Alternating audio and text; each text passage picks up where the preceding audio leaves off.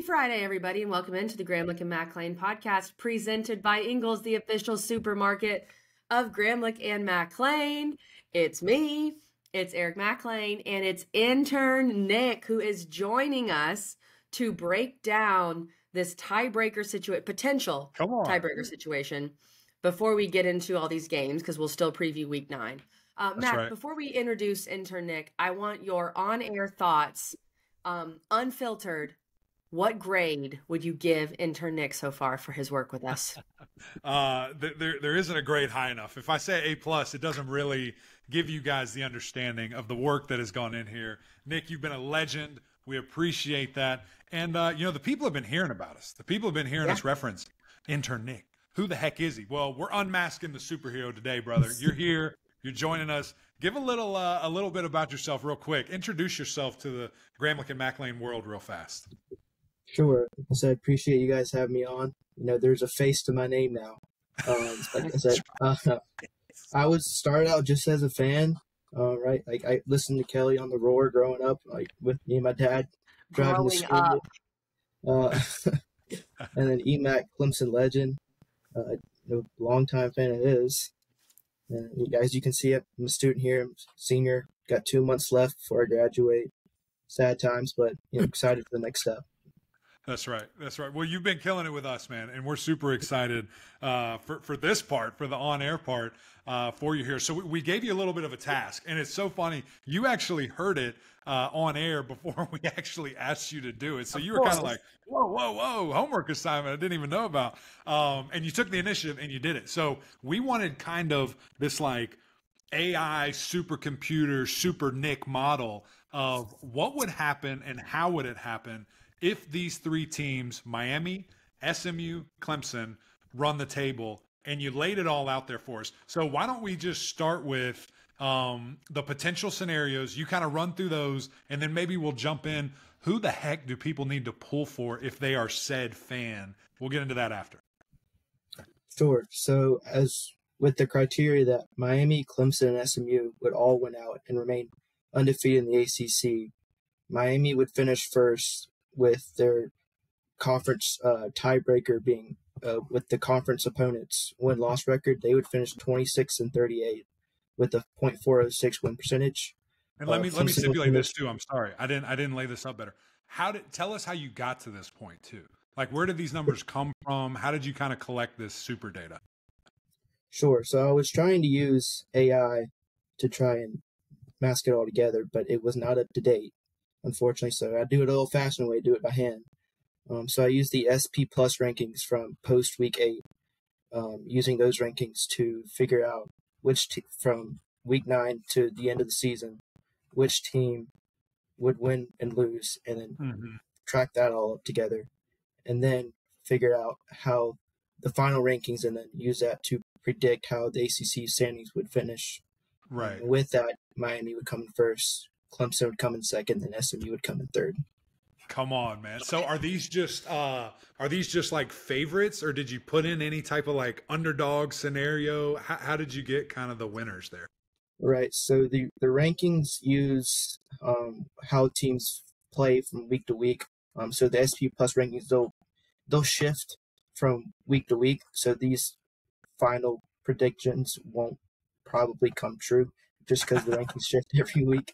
But like I said, it was fun to do. I haven't done anything quite like that before, but it was fun.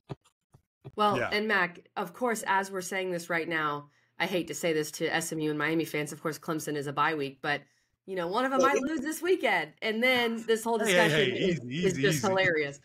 But so, Nick, as you were saying, basically Miami's opponents, if it all went as planned, their ACC opponents would finish with a 406 winning percentage. Clemson's ACC opponents would finish with a 375 winning percentage, SMU's 328. So if all of that went to plan, it would be Miami, Clemson in the ACC championship. But of course, things can happen. Now, when you look at, okay, so we've gotten past this scenario of all teams are undefeated. If all these teams finish undefeated, walk us through which other ACC programs these teams need to root for, meaning the teams that only Miami plays and Clemson and SMU don't, the teams only Clemson play, SMU and Miami don't. The teams only SMU plays and Miami and Clemson don't. You want those teams to do well because that will lead to your opponents having a better conference record, which this is all stupid, It's just bizarre. to be clear. It's bizarre.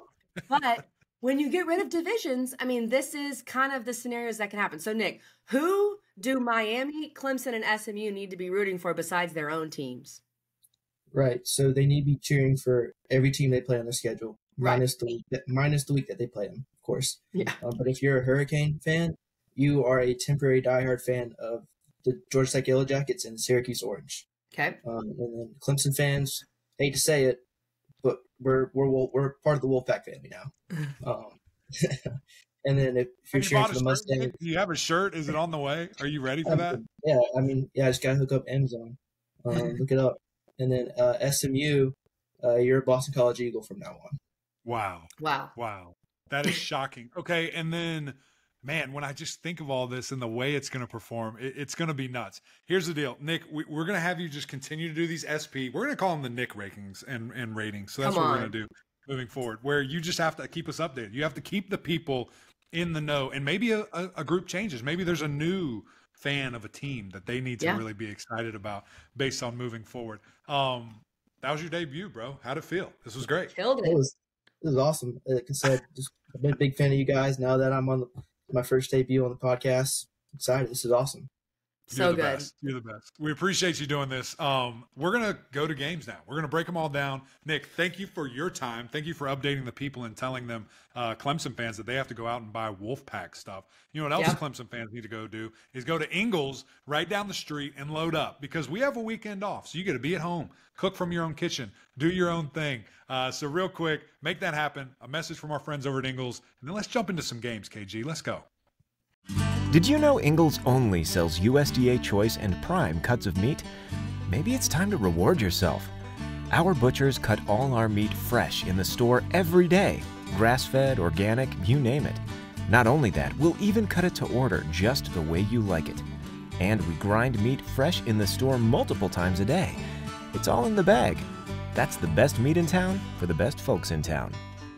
Ingles. Low prices. Love the savings. Okay, Mac, thanks again to Intern Nick for joining us. Excellent work as always. The chaos continues.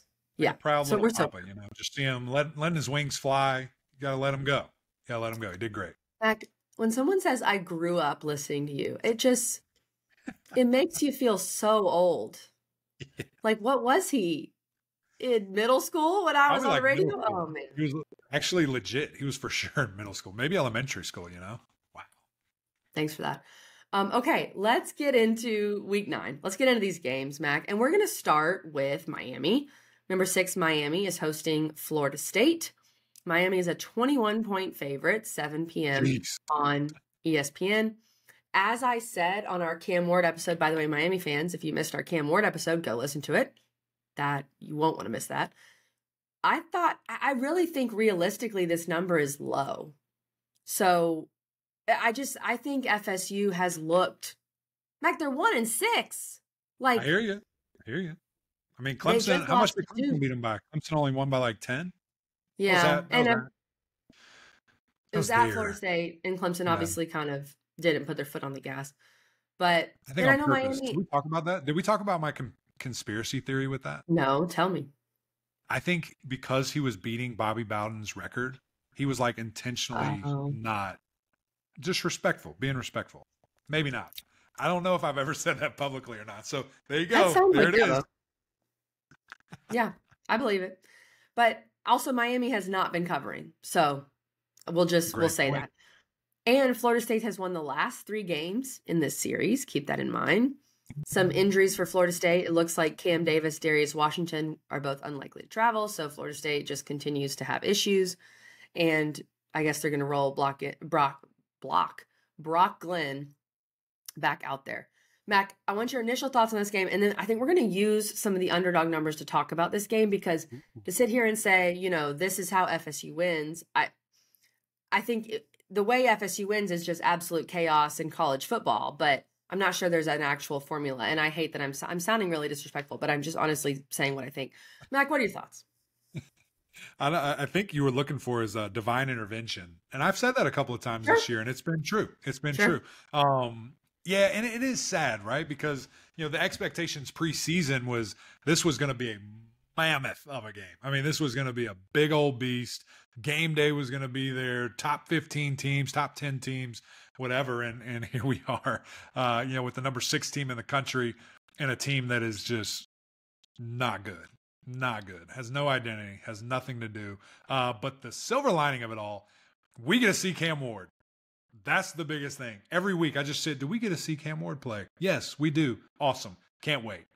He's going to light it up. Now, again, as I mentioned, and KG snarkily laughed at me, this Florida State pass defense isn't the worst. They're actually the 3rd best in the ACC. Take that for whatever you want to do with it. And just seeing how these guys execute will be fascinating. And how do they want to do it? I think what we've really found from Miami this entire year, they are very balanced. They can run it, they can pass it, they can do whatever they want.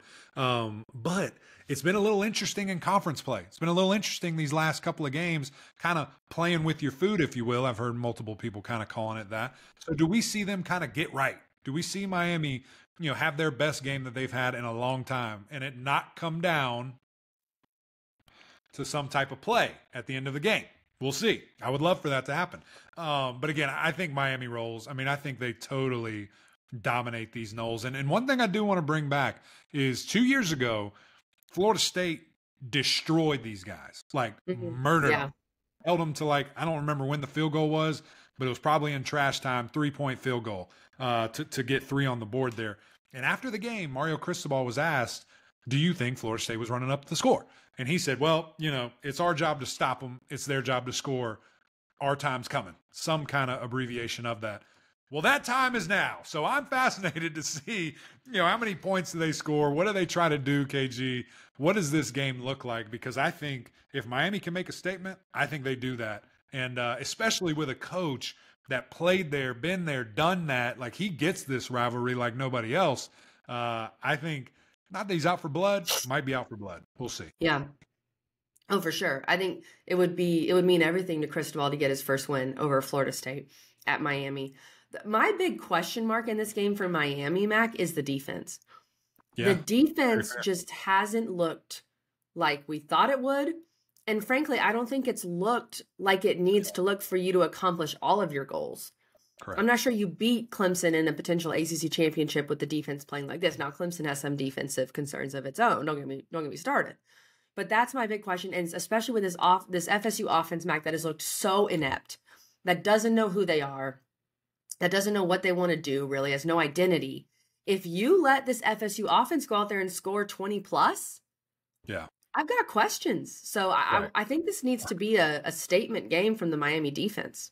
Yeah, that is a very good point. And again, a team that it just feels like I went on a Miami podcast the other day talking with them, and they said, it's not like we're just shooting ourselves in the foot. We're blowing both our feet off when we do bad things. It's not good. It's not good. So I agree. You want to see that defense do their thing, get right. And I think what is the most telling, honestly, KG, is as we're about to transition a little bit here, talk about some of these underdog picks. As I'm scrolling, there is not a Florida State quarterback listed. Right. That's right. How up in the air, and who knows where the heck this team is right now. So it is fascinating to say the least, and big problem. So you're right. The Miami defense needs to make an absolute statement. And what's interesting, though, to me, the total is 54.5. So if you do some quick math and you take 21 away from that, they still are thinking that FSU is going to score some points here. It's going to be interesting to see what it looks like and how many. Yeah, great point, Max. So let's get into some of these underdog numbers for this game. Underdog Fantasy, use our code GMPOD to sign up, get $1,000 in bonus cash. It's the easiest place to play fantasy sports. We love it. We're both coming off good weekends, both coming off weekends in the green. So let's keep it going. And Mac, you've heard me say this many times. The best pick to take on Underdog Fantasy any given week in the ACC is Xavier Restrepo higher than 0.5 rushing or receiving touchdowns, because that dude's going to score. He's Yep. absolutely going to score. He has 88.5 receiving yards is his number there. That's a little bit of a high number. 6 catches. I would almost lean higher on that one. Longest reception, 31.5. But that's what I like in this game. And then, weirdly, Mac, I'm not trying to be negative, but on all the Cam Ward numbers, I kind of like higher than 0.5 interceptions. I think he's probably going to throw 1. Just because that's what he didn't throw 1 against Louisville, but you tell me how good this FSU defense is, allegedly. I could see him just trying to, because he really tries to fit that ball into such tight windows, and most of the time does a great job.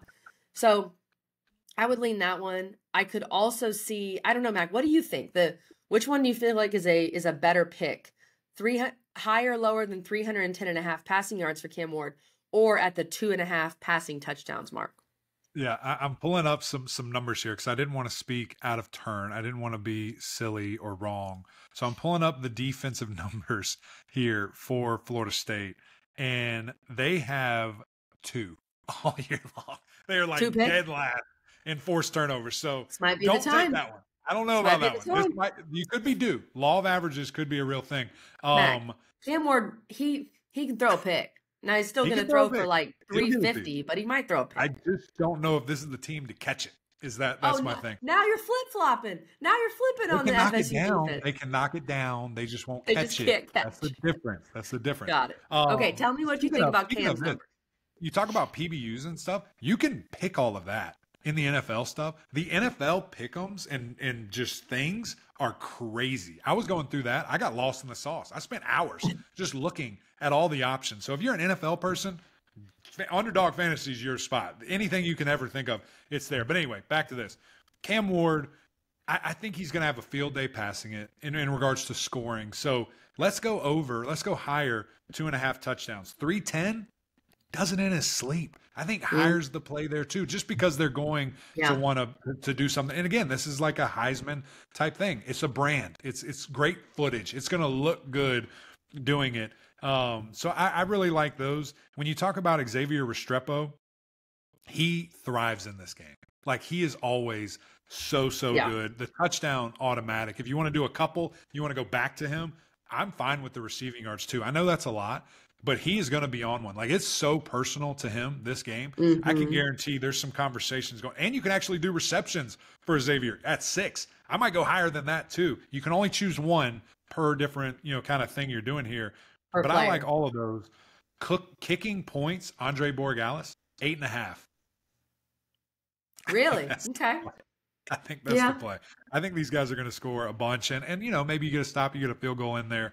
For FSU, I mean, it's so hard looking at these numbers. Slim pickings. I mean, it's slim pickings, number one, but I'm thinking I'm just going lower. Like, what are these guys going to be able to do? Who's playing quarterback? So if you're looking at any of these receiving numbers, I don't know. I feel like it's a really good play to go down. So there's some good ones in here. I'm sure they're going to adjust. If you're hearing this now, if you want to wait till game day, a little closer to the game, it's a night game, see where those numbers kind of go. But there's some good stuff in there you can dive into. Yeah, for sure. And use our code GMPOD when you sign up. All right, Mac, let's get into the next 3 games of our Big Four breakdown. Then we'll do a little speed round. Louisville is at Boston College tonight, Friday night, 7:30 p.m. on ESPN2. These Friday night games have been cuckoo. They've been wild. And even though Duke beat Florida State last week, most of the time, and we talked about this last week, the road team has done very well in these games. Now, Louisville is a road favorite, so that's a little different. Both teams are 3-4 against the spread this season, so it's kind of neither one's great at covering, of course. Louisville is 1-3 in one-score games this year, so if this game is close, could be interesting. Of course, all 3 of those losses are to top 25 teams. And then when you look at Boston College, this offense has really kind of taken a step back a little bit. They haven't been as consistent. Donovan Ezaraku has been just the guy, though, and I'm intrigued to see what he can do. Ranks 3rd in the country in total sacks for BC's defense. But I have more faith in the Louisville offense coming into this game, Mac. The defenses, maybe I lean BC because I thought Louisville's defense was going to be better than it is. But I definitely have more faith in Louisville's offense, even going up to BC. Right. Yeah. And I'm right there with you with all of that. I think if you look at all 4 of the units, offense, defense for each, you trust the Louisville offense the most. Like they're going to score. They're going to be able to do their thing. They're going to move the ball. I mean, we just saw them coming off a game where they scored 45 points and lost. That's hard. It's hard to do that. And it just feels like they're getting a little bit of their stride, with Isaac Brown in the running back room, true freshman that has looked really electric. Now, they did lose a receiver. I don't know if you saw this, KG. Yeah, we did. We went back and forth. Not they just lost a receiver. Mid-season, midweek. I mean, it's crazy. Colin Lacey was really emerging, and he was emerging as more of a target, and he had the big kick return in the game, in their last game against Miami, and he just opts out. He was hurt in training camp, has only played in 4 games. I'm guessing he's opting out to transfer somewhere else, but he already transferred to Louisville. It'll be the third school. Oh, Mac, I don't know. It's bizarre. And I mean, and that affects the locker room midweek, by the way. Sure, absolutely. Yeah. I mean, it's such a weird deal. We're just in a strange place. We really are. But hey, do what you want. Do whatever you want. There's no rules. So have fun. Go train, and see wherever you end up. But yeah, I hate it. I don't like it at all. But it's weird. And so you're down a weapon there. Other guys have to step up. Again, with what you've seen from, this Louisville team pushing the ball downfield. I mean, Brooks has been sick. That dude is fun to watch. He has been as advertised, playing at a very, very high level. And then you have a Boston College team that, it's just kind of weird. They just have been out of sync since Tommy has come back and hasn't really quite looked like the team that we thought they were going to eventually end up being. And it's just kind of strange. Same thing from, the running back room. We thought that was going to really take off, and it just hasn't. It really hasn't. So I'm leaning Louisville here. It's again, it opened at 7. It's at 7.5 now. I think the Cards get it done and finally, get back in the win column. I think Louisville wins. I think BC covers. I think this is a weird Friday night game, and I'm getting a touchdown and a hook with the line. I'm going to take Boston College to cover. Give me just a weird game. Weird Friday night. I'm thinking like 10. I'm thinking 10's kind of the number. That's where I am. We'll see. That's where I am. I'm intrigued to see how the locker room is with Colin Lacey just peacing out. Yeah. That'll be interesting, and see if BC can get back on track. All right, Mac, what about the game you're going to be at? Number 22, SMU at Duke, 8 p.m. ACC Network. SMU's an 11.5-point favorite. SMU's ranked. Duke is 6-1. I'm not sure you would have guessed, Mac, in week 9 that you guys would be at Duke SMU. SMU also, just for our degenerate friends out there, this is from Intern Nic, they're 5-1 against the spread this year. So keep that in mind. But, and Mac, I would got to say this, RJ Maryland and his injury against Stanford, he's out for the season. ACL is what they're saying. Oh, just brutal. Love watching him play. So SMU also down a weapon. But overall, Mac, the Duke offense just, it feels like when you compare these offenses, it's not even close. I just wonder if Duke's going to be able to score enough. Yeah, no, it's that is interesting. To start there, they have not been able to do really anything. I mean, it's just consistency wise. You've got some guys hurt. It'll be fascinating to see if Jordan Moore's back and fully ready to go. Who steps up if not? Hagens and Eli Pancole and company. You've got 2 tight ends out for Duke. It's just that time of year. It's that time of year. But I don't know, because this opportunistic defense from SMU has been really good, and they're taking away the ball. They're scoring touchdowns. I mean, they're playing at a very high level. I think the last thing's kind of getting back to hitting the quarterback and sacking the quarterback and getting tackles for loss, which Duke has been elite at. They're number 1 in the country when you look at their defense. So it's a really weird kind of mismatchy game. I think if you look at the units, like we just were talking about with the other game, the Duke offense is by far the worst. And it's like there's a significant gap.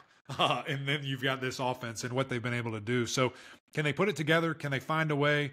It'll be interesting. We will see. To go back on the RJ Maryland deal, he started the year, just exploded, had unbelievable numbers, 162 yards, was fantastic, really big piece of that game winner, and then kind of faded away, kind of disappeared, and really these last 2 or 3 games had reemerged and became that target, that guy that was such a weapon and such a huge piece of the offense.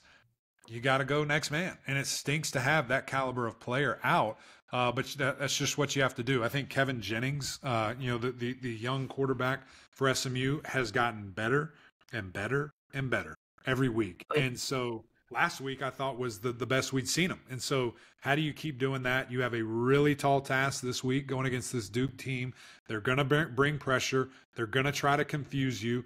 I think Manny's one of the best at hiding things, disguising things. I mean, you look back at all his defenses prior, but specifically at Penn State last year, I mean, they were locking dudes up and knocking dudes out. I mean, that's just what they did. And, that is translated here to Duke as well, being, number one in the ACC in sacks. So what's SMU's plan going to be? How are they going to move KJ out of the pocket? How are they going to get him running lanes and not allow those guys just to tee off and get to the quarterback? So you throw some screens in there, you throw some draws, you try to just throw their timing off where they can't just kind of be in a jacked up third down, let's go kind of situation or stance. So excited to see that and see what they bring to the table. It's going to be fun in person.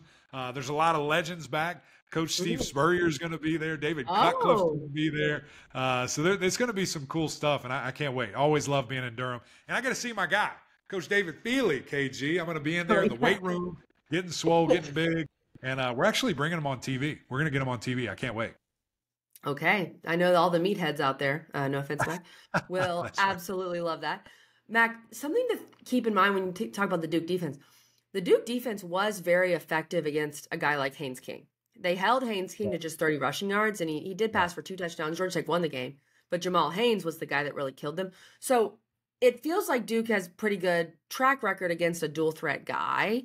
Can they limit Jennings? Because like you said, Mac, the Duke defense is going to have to really have kind of a Herculean performance to win this game. Right. And SMU has been really good on the road. They've won 9 straight road games, which is really crazy. Most in the country. Number one in the country right now. Best record in the country right now, or current longest streak. And their defense forced 17 turnovers. I think, if SMU wins the turnover margin, they're probably going to be just fine and win the game. I'm leaning SMU to cover. There we go. I think Duke. You're tricking me for a second. After Duke should have beaten Florida State by like a lot more, especially when you force 4 Florida State turnovers. So I just don't trust Duke, to be honest. So I'm taking SMU minus 11.5. Yeah, I think that's a smart play. And again, you have a team that is really ascending right now, playing high-level football in SMU, and you've got a Duke team that's like, they're getting by. They're finding ways. That's important. It's important to find a way to win, but they're just kind of squeaking by and getting these, games where they're not really finishing, but kind of finishing, and maybe it's more the other team reason why they won that game. So I'm right there with you. I think SMU puts on a bit of a clinic and continues to flex their muscles in ACC play. Mac, I want to extend a welcome back message to our friends in Blacksburg, Virginia. I feel like more Virginia Tech fans. Yes. I mean, we love Virginia Tech, and, we hyped you up. Then we had the Vanderbilt game, now ranked Vanderbilt, and things fell off from there. But Virginia Tech's playing really good football, and we're going to welcome Virginia Tech fans back to the pod. Georgia Tech is traveling to Virginia Tech, the Battle of the Techs. Virginia Tech is a 10.5-point favorite, noon on ACC Network. Interesting note on this game. The underdog has covered 9 of the last 10 games between Georgia Tech and Virginia Tech. An Intern Nic stat right there. I'm leaning that way because I think in some ways Virginia Tech has to come back to reality a little bit. They've played great, but this hasn't been who they've been all year. Now, have you completely flipped a switch? Is this you now? I'd love to see that for Virginia Tech, but I'm not sure I believe it yet. And then you have the big question mark with Haynes King. We're just going to assume he's not playing, Max. So then you're not getting a full string Georgia Tech. You're getting Pyron in there, and hopefully they can be more effective than they were against Notre Dame. But of course, Virginia Tech isn't Notre Dame. And I know I'm being hard on Virginia Tech. I am glad Virginia Tech's playing well. I just still feel like it's going to be a close game, Mac. I'm going to take Georgia Tech to cover the plus 10.5. Ooh. I think Virginia Tech wins, but I think this is a close game. And you also, it's a noon game. The atmosphere will still be amazing. Right. But I might feel differently if this was like an 8 p.m. game for Georgia Tech coverage. Interesting. I don't know about that, KG. I don't know about that. We'll see. I do, while you were continuing to just beat down our friends at Virginia Tech, I do want to bring up, I just Google searched highest ranking tech schools in America. Stanford, who does not have tech in their name, University of Cal Berkeley, who does not have Tech in their name. I'm confused. And then down there on the list, Georgia Tech. Virginia Tech is nowhere on this list. They're nowhere to be found. No. So, sorry, guys. I don't know if you need to drop the Tech. I don't know. You're not mentioned in the AI search from Google right there. Can you please say something? Say something nice about Virginia Tech, please. I'm about to. Yeah, the Hokies are going to beat these dudes down. I mean, it's not going to be close, I don't think. I think you're crazy for taking Georgia Tech with the points. Really? I think that where they are offensively right now, these last 2 games, and really 3, I'll go back to the Miami loss. They have looked fantastic, really effective running the ball, playing keep away, but also just like scoring and not caring. Like it's a weird kind of, tempo to what they want to do offensively. Kyron has been really fun to watch, very effective with how he's playing ball. It hasn't been like these outrageous numbers where you're like, dang, that's cool. But it has been super smooth.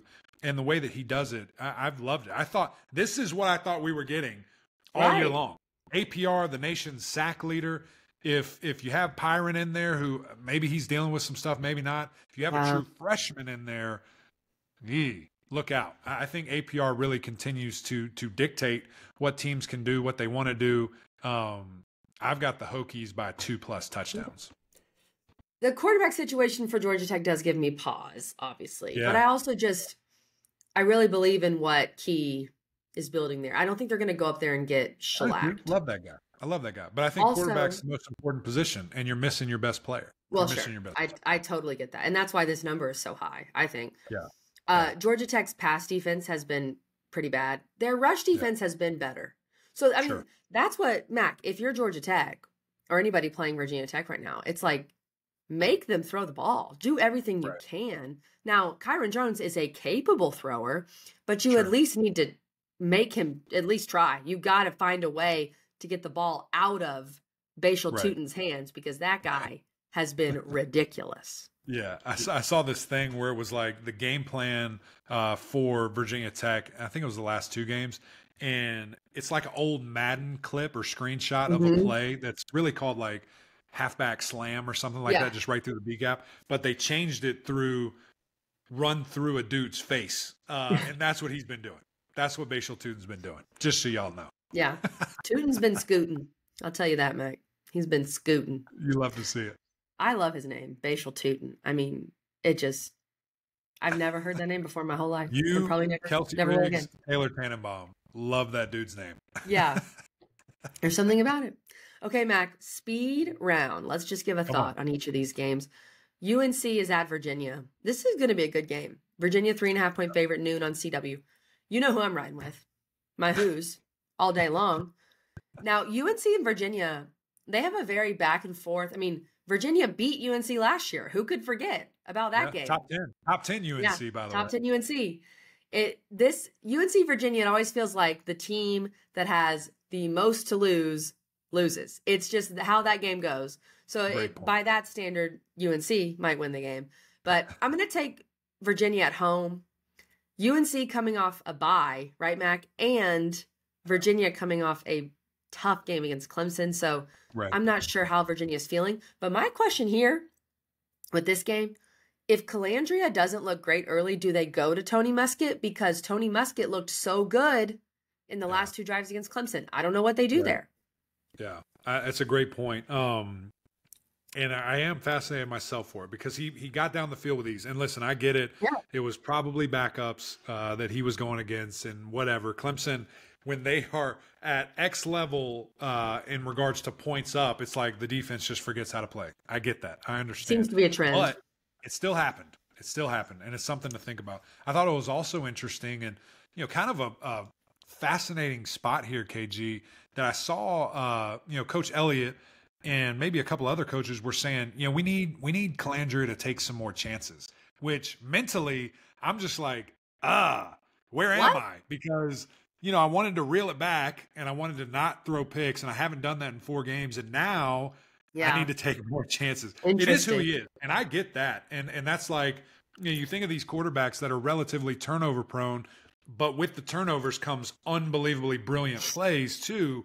Like, you got to take both. So did they overcoach him almost? Did they do it too much to where now he doesn't feel like he's playing, super free and doing his thing. We'll see. I don't know. We'll see if he cuts it loose, see if he makes some crazy type plays, maybe good, maybe bad, in this game. And also with UNC, I mean, as weird as this season has been, they still have one of the best running backs in the country in Amarian Hampton, and that dude is a beast. So excited to see him out there, see what he can do.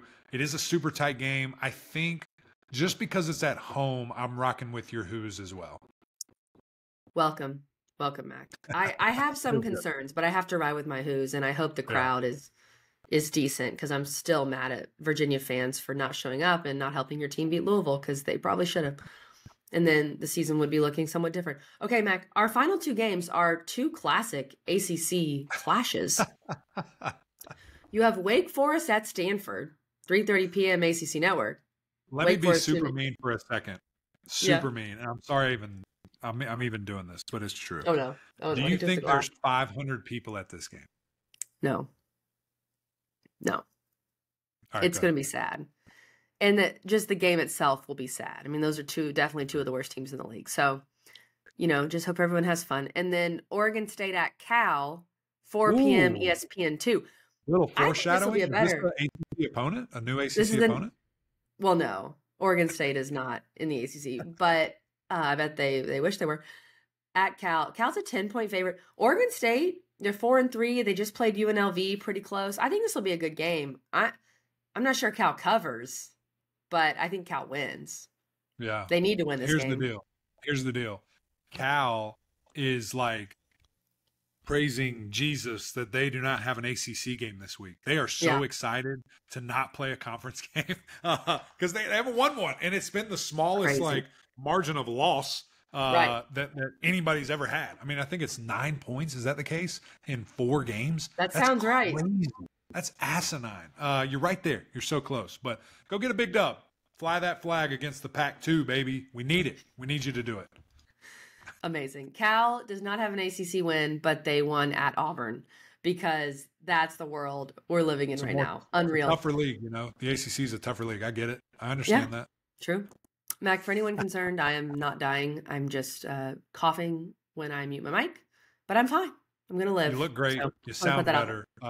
Big shout out to Nick. We're making a debut. Intern Nic. Let's go, baby. We were kind of mean on this podcast. I'm sorry. But it's kind of truthful where we are right now with some of these teams. So part of it, we love you. We don't ever hate you, but we're going to talk about all in good fun. All in good fun. We'll celebrate when you win. But we need you guys' help. We need you over to YouTube. Subscribe. Jump on this channel with us. You guys have been doing awesome. The viewership continues to explode. We really, really appreciate that. It's been a lot of fun just doing this with you guys. And, of course, the OGs over on Apple Podcasts, SiriusXM, rate, review, subscribe there as well. We would greatly appreciate that. But until next time, we'll see y'all.